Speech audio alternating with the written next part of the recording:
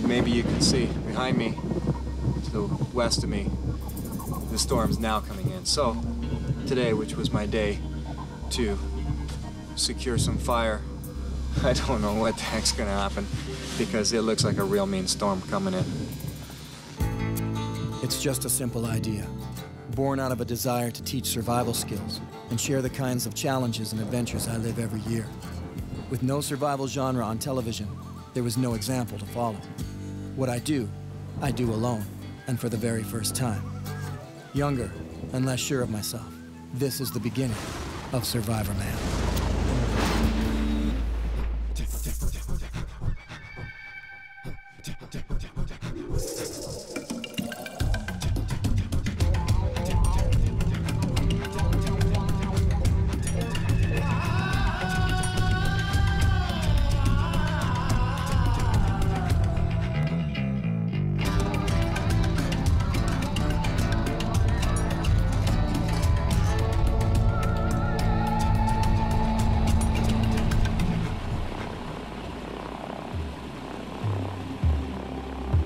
An ultimate challenge, to survive in the forest for 7 days. Little food, no water, no special survival gear or camping equipment.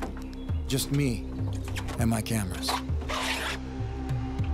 I'm not testing the wilderness. I'm not even challenging it. I'm testing myself. My ability to survive the elements and to creatively capture it all on film. Alone. I'm not up against nature. It's not man versus wild. Me in the wild. I'm up against myself. This is the very first Survivorman in the year 2001. There's no need to go to a jungle or desert. The northern Canadian bush can be one of the toughest places to survive on the planet, especially when things go wrong. I am familiar with these trees, the water, the rocks. It's a land of many past adventures for me. So to shake up my level of comfort, I threw a dart at a map. I knew it would land somewhere I had no prior knowledge of. Where it lands is where I make my survival stand. Out here in an area known as Wabakimi, a fisherman and hunter's paradise, until things go wrong, and you find yourself lost and alone in the deep woods. So I'm placing myself here in that role, someone lost and without supplies, needing to secure my own shelter and food. This is where it all started. Okay, folks. Okay. Take it easy. Be careful, man. I will.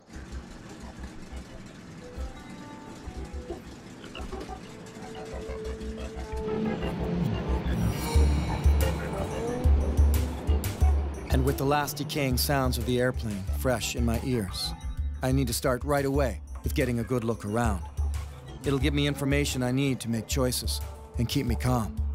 To mentally walk through my zones of assessment. What I have on me, what's close by, and what's farther afield. For most people, though, this is when they start to panic. They start to run through the thick bush in fear. And what do these people do while they're crashing through the bush? For one thing, they always travel downhill, which of course where nobody's gonna see them. And what they don't do is they don't tend to make a shelter. They don't make any signals for anybody to see them. They don't build a fire, and if they do, they wait till the very end of the night, just as it's getting dark. In fact, they've even been known to hide from their searchers, and in really bizarre cases, they've even shot at the people who are coming after them. They don't trust their compass. They doubt even the position of the sun. And the last thing they tend to do as well is sleep. Sleep in the middle of the day, just when everybody's trying to find them. Because at night, it's spooky. I gotta get out of here.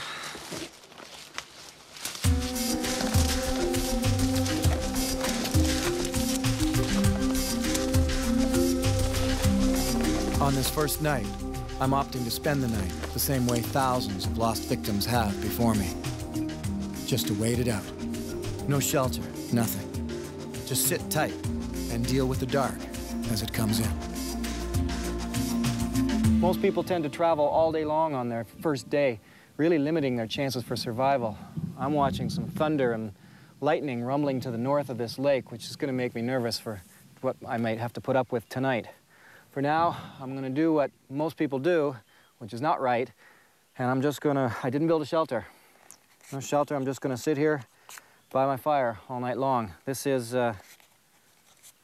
last match. So here goes nothing.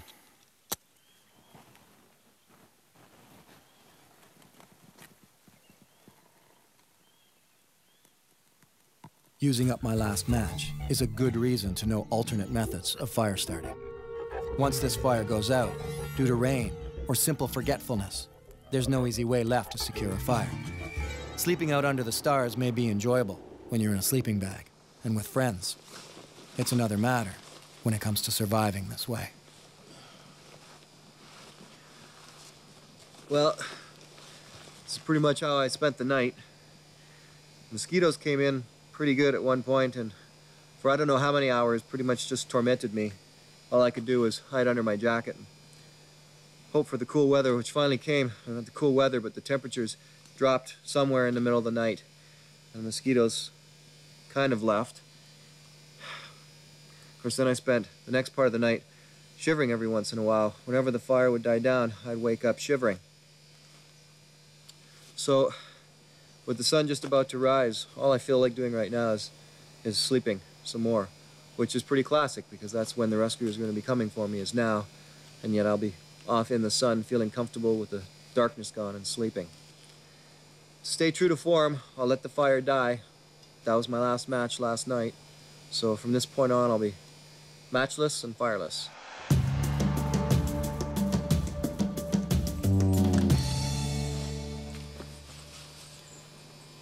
It's day 2, and likely you're going through a whole new set of emotions. Perhaps guilt, stupidity, and maybe even embarrassment over the predicament you're in. But it's time to sit down and take stock of not only what's around you, but what you have on your person. Looking at my predicament here, I've got my wallet.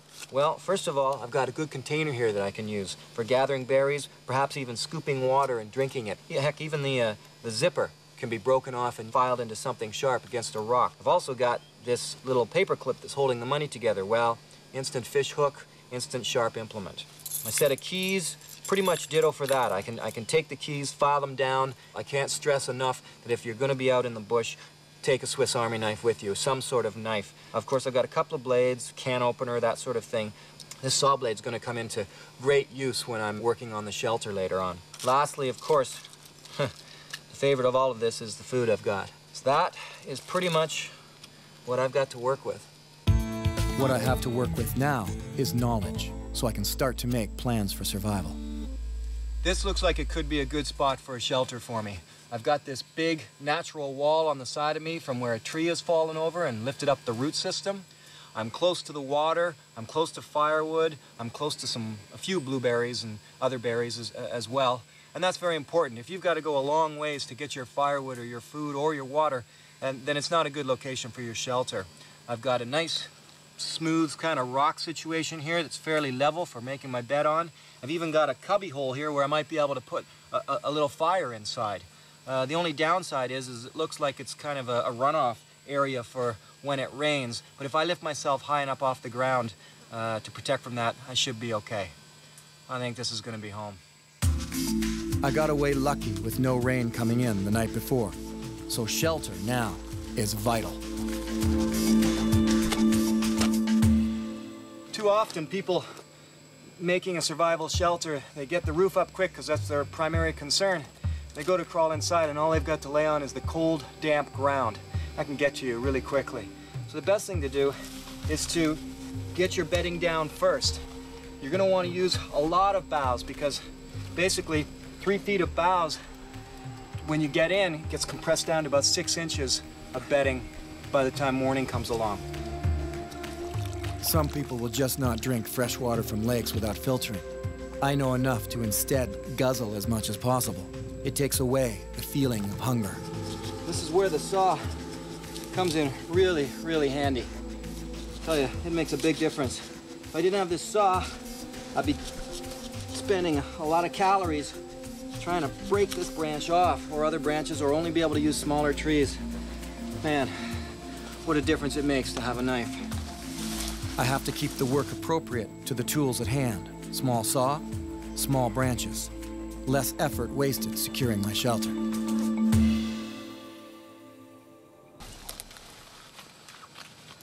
As far as I can tell right now, I've got a thunderstorm coming in on me fairly soon. I've got to find a way of making that shelter dry, and I don't have a tarp. So anything can work, and you can find lots of different barks, or big pile of leaves also works really well too to shed the rain. But there's nothing that works as well as birch bark. You can make a split right down the center, and that's gonna peel off as one big shingle. Oh, yeah. Yeah. Haha. Look at that. In survival, having birch trees within a short walk from my shelter location that are just the right amount of rotten so that the bark comes off easy, yet is not full of bug holes, and then to even have enough to cover my roof is very good luck. And a rare find. But then is it luck at all? When in reality, I went looking for them. It's one reason why I'm not a fan of the stay-put mentality, if you have a good level of bush skills. I can flatten these out just by getting some heavier logs and laying them down on it to try to get a better pitch, better angle to this roof. You don't want it too flat. The water just percolates through. You want it to drain down. Once you've got the roof secured for rain, or at least you think you do, after that I usually put on a couple of heavy rotten logs to deflect more rain and to weigh down the shelter. Keep these guys flat. And then basically anything you can throw on there, throw on. Moss, leaves, branches, whatever you've got, just start throwing stuff on. And I've been sweating profusely all day doing this. That's the downside of when you make a shelter. You start burning up a lot of valuable calories. And you've got to be careful, but by the same token, to be caught out in the elements is worse. When I question what to do next in a survival situation, I can't think of it as beating the odds. I have to simply take all things into consideration and then make an informed decision based on a calculated risk. I know, it sounds boring, but it is survival. I spent the entire night last night laid out on this flat rock, just laying there with my hat over top of me, being bombarded by a forest's worth of mosquitoes. Storm never came in. It didn't cool things down. In fact, it just got hotter. So I sweated inside my rain jacket all night long. Oh, man. And sleep here, listening to the sound of the mosquitoes. I usually tuck my hands in my pocket just to get them away from the bugs. Oh, and it's a brutal experience. You can hardly breathe inside this thing, and you just sweat constantly. In all my years of wilderness tripping, that is the worst experience of mosquitoes I've ever had. I don't think I got maybe a good solid 15 minutes in total of sleep all night long. And now, I think maybe you can see behind me, to the west of me, the storm's now coming in. So today, which was my day to secure some fire, I don't know what the heck's gonna happen because it looks like a real mean storm coming in. Whatever my plans might be, it will be the earth, the weather, nature, that will truly decide what I can do, how I must prepare, how long I wait for fire or food, when I can leave this place and get back to the safety of civilization. This is my view of the storm. No man-made adaptation will ever be more powerful than nature itself. I don't know if you can see that, but it's really coming down. That's huge chunks of hail. Thunder's cracking pretty good, lightning.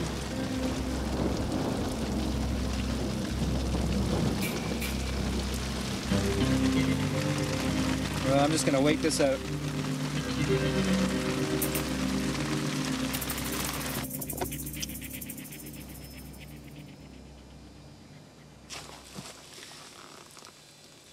Oh man, even these big chunks of hail, and these guys have already been melting for about 15 minutes.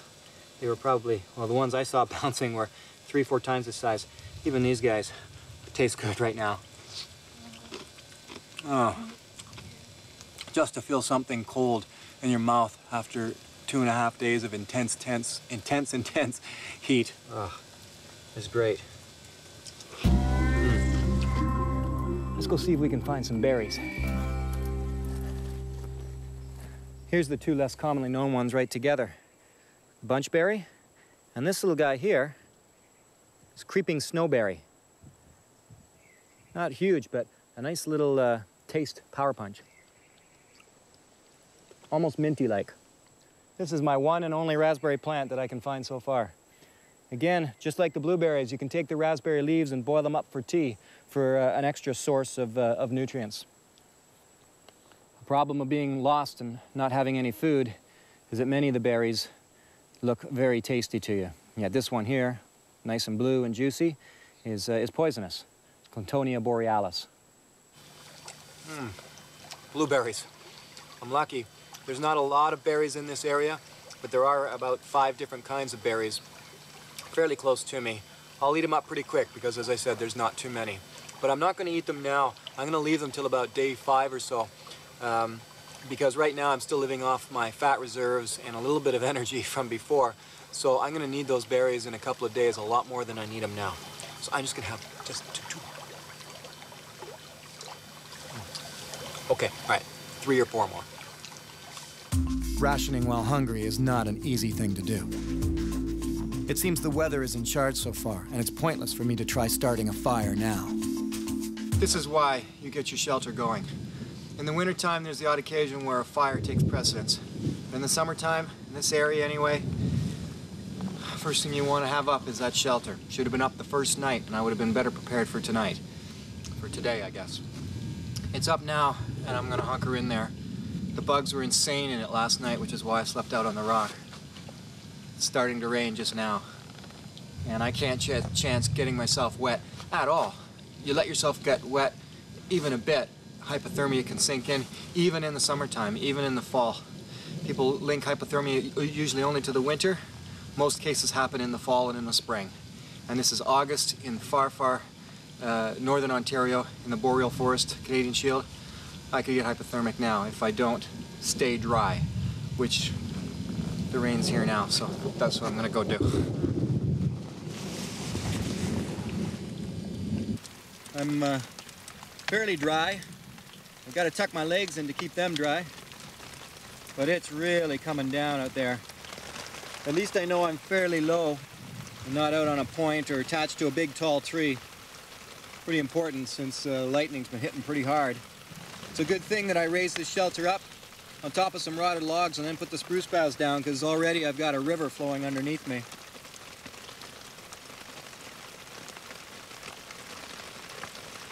You have no choice in a situation like this but to hold tight.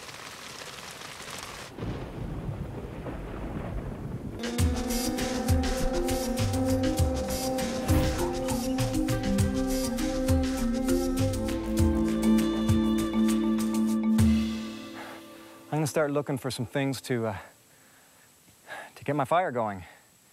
I've got a ways to walk around and see if I can get the right ingredients for the fireball. When you start walking through the bush, if you're gonna leave your campsite, you wanna make sure you really notice everything. Look around all the time. Walk slowly and deliberately. Step over top of things. Don't jump on things. Good way to twist an ankle. And whenever possible, blaze your trail, like perhaps either taking a branch and purposely breaking it in a particular direction, or if you've got a knife or an axe, mark a blaze on the tree on both sides. People mark it usually on the side they're going. They forget to mark it on the side for when they're coming back so they can see where they've got to get back to. Both sides of the tree.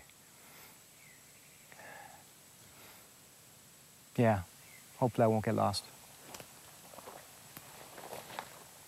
Now, I need some cedar and some poplar. Careful not to injure yourself when you're doing this. So the first thing I want to find is a spindle, maybe 6 to 8 inches long, and as straight as I can find it. Just Get that off.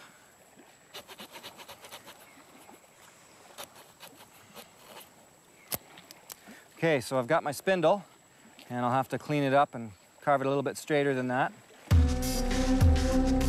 The next piece of your fire bow is actually the bow part.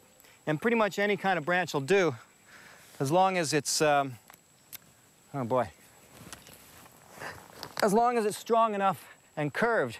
Now right here, by my shelter, all these upturned roots, a lot of them, of course, are bent. This one's probably a little too weak, but I can try it later if this one doesn't work. But I like the shape of this guy up here, so at last I've put together the essential elements for a fire bow. I've got my spindle all ready to go and just hopefully shaped nicely and smooth enough. I've got the fire bow now, which the root's probably going to work out. I carved a couple of notches in around the end so that I can tie this leather lace on, which came, of course, from my boot. The baseboard, in this case, is just this cedar branch. And lastly is the bearing block to hold it down. This is trial number 1. Wish me luck.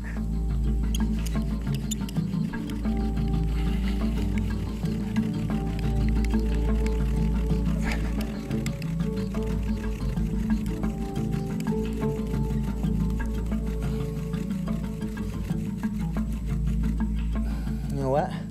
I'm getting smoke, but my notch is not close enough to the hole. The dust is just scattering around.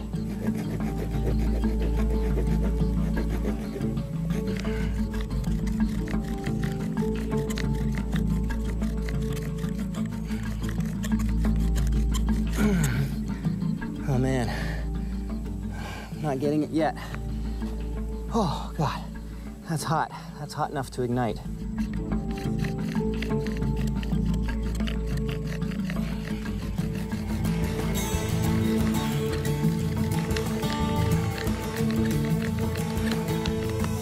Oh, jeez.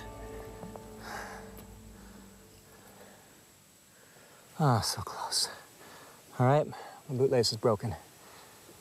Gotta keep trying. Ah. Oh my God. All right, well, now I'm in trouble. I've doubled the bootlace to hopefully make it stronger. Boy, this is one of the toughest I've ever had to do. And, you know, I've done hundreds of these fires. But this setup is not optimum. It's not working for me for some reason.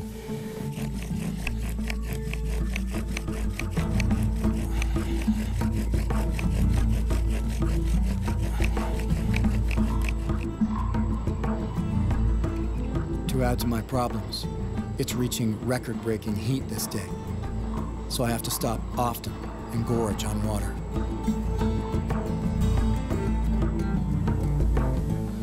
Oh, God. So close.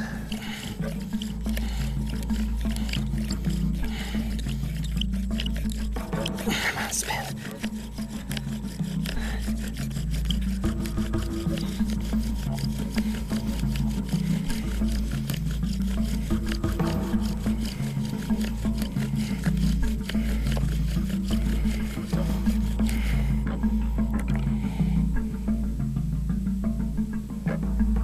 Get it this time. I gotta take a break.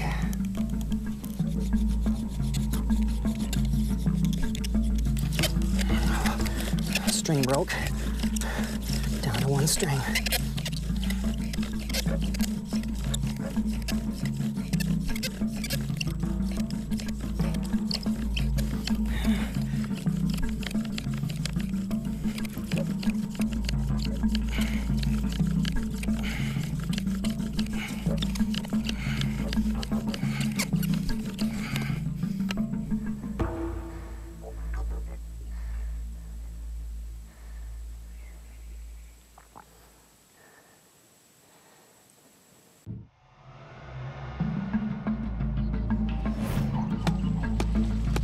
Feeling like I'm failing at getting a fire going by using wood friction, I've decided to change up the wood material to see if that can make a difference. It took a long time to get this split and this into shape. Basically, I was dealing with a branch that was this big. Come on now, take this time.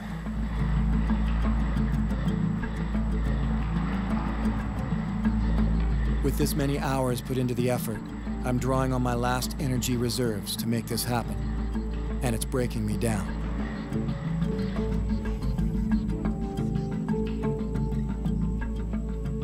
Oh my God. Oh, I'm so close. So close.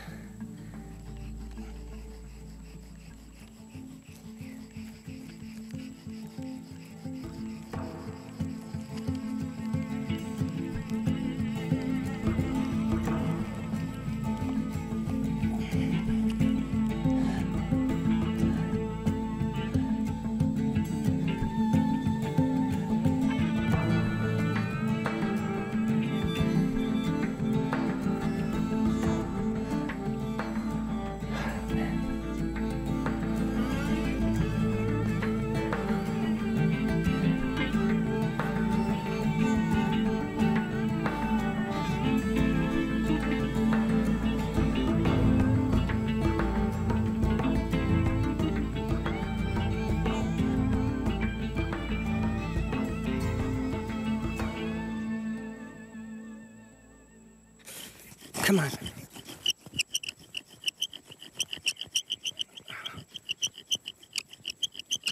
Squeaking is never a good sound when it comes to the firebow. Yet I somehow seem to be getting better results after way too many hours of trying.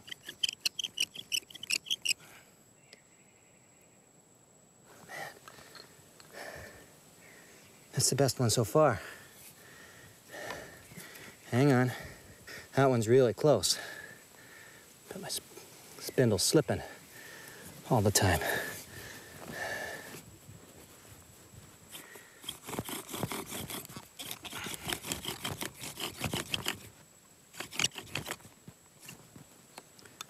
Uh-oh.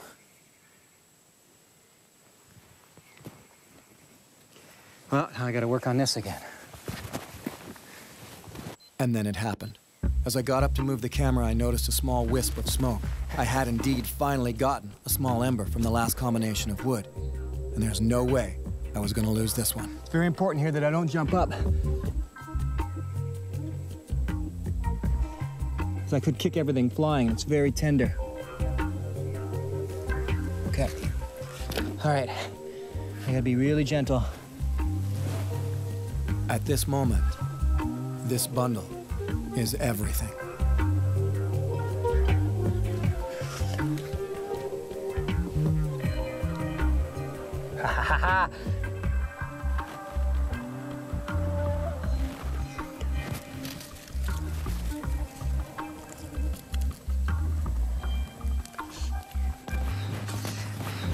Yes! Yes! Ha ha ha ha ha! Oh my God, that was tough. I've never had so much trouble getting a fire going. Oh, yeah. Woo! I have created fire! Oh, yeah. I'd like to thank the Academy. I'd like to thank cedar. I'd like to thank poplar, birch bark, and Spanish moss. Yes. What a difference this is going to make. A couple of things. Psychologically, heat, and now, if I'm able to catch any, well, if I have to eat leeches or snails or anything, at least I can cook them up, kill any parasites that might exist with them. But now, I'm gonna try my hardest to catch some fish, and, or maybe a mouse or something like that. Oh, man, that was tough.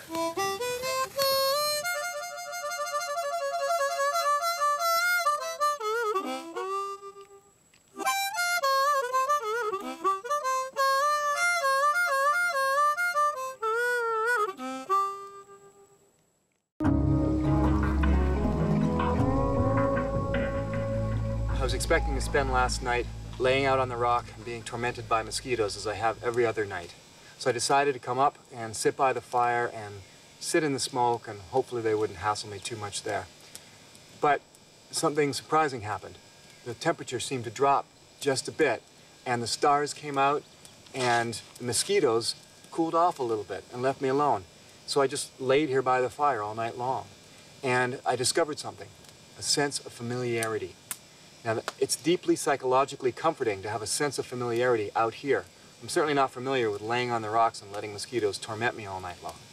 Heck, at one point I even looked up and there was northern lights on one side of the sky and a full moon on the other side of the sky. It made a big difference for me to get through a night like that.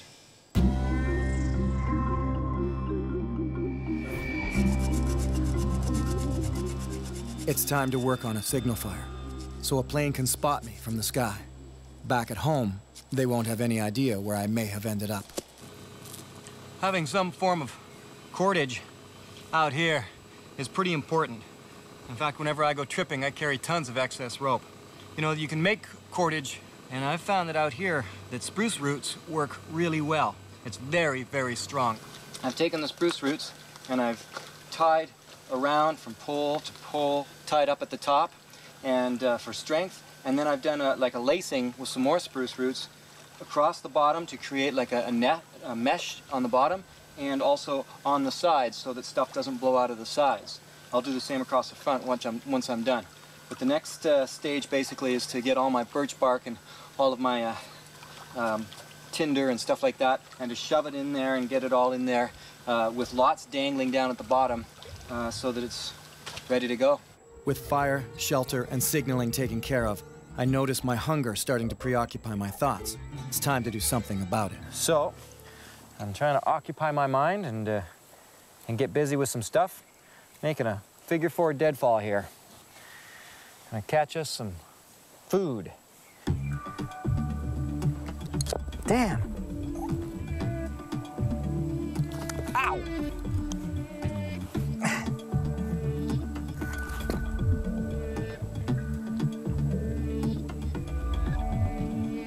On the end right here, hopefully the mouse comes along, gives it a little nibble, and I get dead mouse. You know, some people have had to do some pretty outrageous things to survive an ordeal. Consider the person who, if they had a canoe, might paddle across to that island over there and set it on fire so someone would spot it. Or someone who chops down or burns down a hydro pole so workers would be forced to come out to find out what the trouble is. Illegal? Oh yeah, definitely. But survival is about doing whatever it is you need to do to live.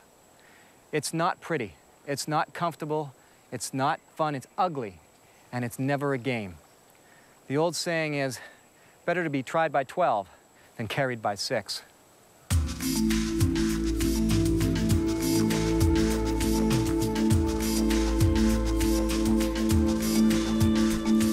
You know, I felt something really interesting today that I wasn't expecting, and yet a lot of lost victims do say they feel it. Boredom. I was just getting really bored today.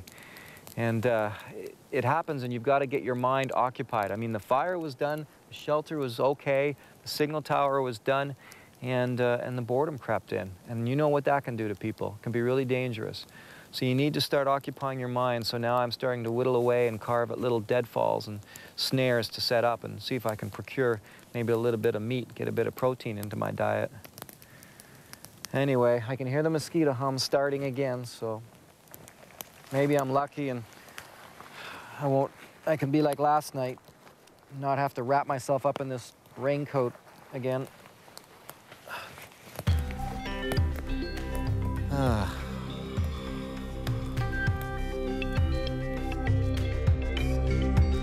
Keeping my contact lenses clean, fixing my camera gear, and setting up to film. It's the little things. They're all still part of the challenge of what must be accomplished if this week is to be a success. Mostly, though, what I'm here to do is survive.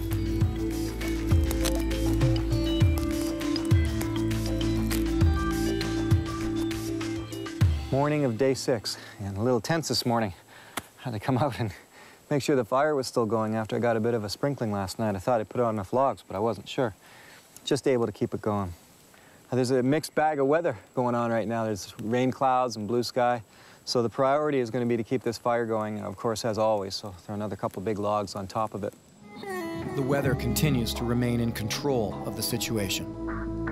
The thunder's rumbling like crazy in the distance. So I figure I'm gonna play it safe and bring my fire inside. I actually put a big rotting stump on the outside fire to protect it from the rain and act kind of like an umbrella, which is what I was in northern Quebec with the Mistassini, in Mistassini with the Cree, and that's what they did. They would take big punky logs and put it over top of their fire before a torrential downpour, and the fire would keep going. I've trimmed all of the top here, got away all the hanging pieces, things that are gonna burn, stuff like that. And I've got all my twigs and branches and everything ready. Now, pretty much stick with small, thumb-sized sticks for this, maybe long ones.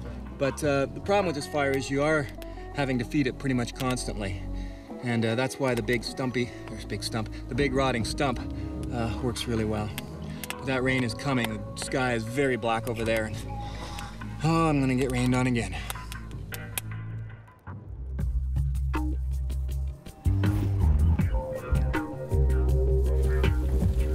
With rain and wind, my constant companions during this survival ordeal, I have no other option but to try to work within the flow of weather. Try to survive alongside of it, rather than fight against it. Yet still, there are a few little survival tricks that can help keep me alive. I'm in here somewhere. Just a couple of big punky logs laid over top of my fire and just let to smolder and burn underneath, and pouring rain. It just poured on me, torrential downpour with thunder and lightning for about an hour and a half straight. And it has opened up to one big, beautiful sky, all blue. And my fire's still going. A lot of survival books go on about catching big game. I haven't even seen a mouse, let alone a grouse. And I saw one caribou and a flock of ducks, but they didn't really want to come over and visit me, So you're left with the main fare, a snail and 2 leeches, or as I like to affectionately call them, lunch and dinner.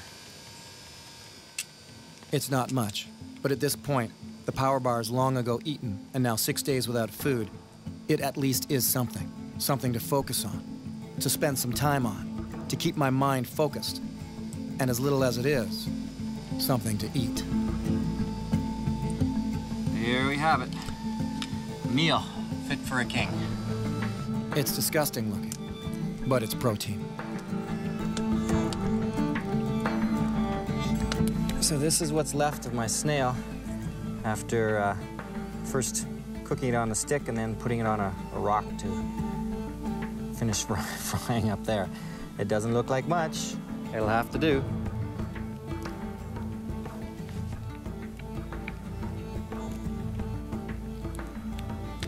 Down it goes. Well, I'm stuffed. How about some leech dessert? Here we have it, my sun-dried and smoked 2 leeches, ready for the eating. Well, what are the realities of this situation? The realities are that trying for fish or big game, even squirrels, is a very difficult process. Don't expect to be lost for a couple of days and be bringing home some major meat unless you've got some gear with you. When you have nothing, it's very difficult. Fishing with a 2.5-foot line twisted off my shirt is not very ideal, even though I just saw a huge pike swimming right beside the shore. So you're left with, well, as I read one time, you're left with the gots-tos. There's the wants-tos and the gots-tos. There's the wants-tos, is the stuff that you want to eat.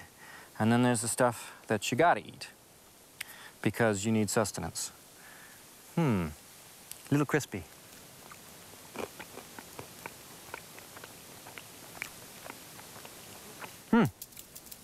Tastes like chicken.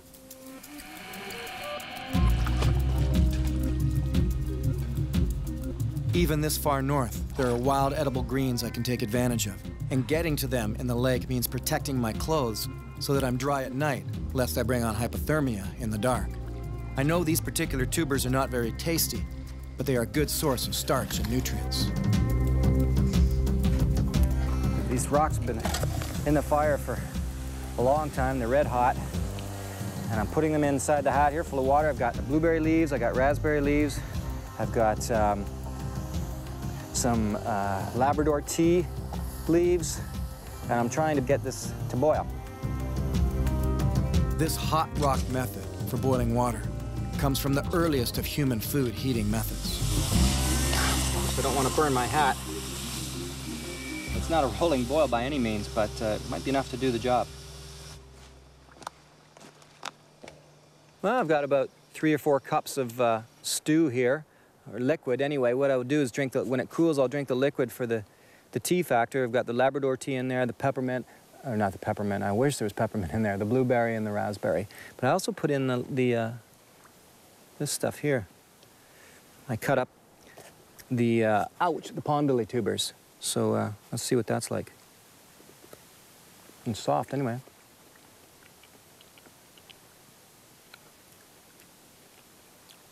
Now see, I had pond lily tubers one time before. It was terrible. It's very bitter. We just roasted it in the fire. That's edible. Totally edible. It's kind of bland. Touch of bitterness to it, but it's full of starch. And I could use some of that right now.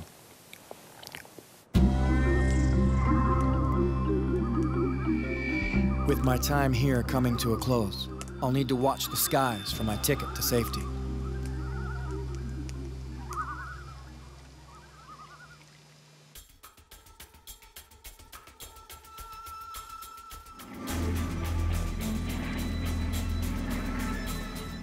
I knew they would come for me today.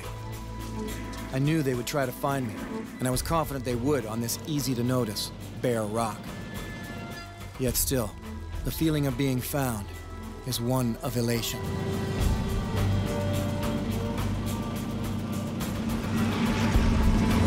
Take a breath. Woo!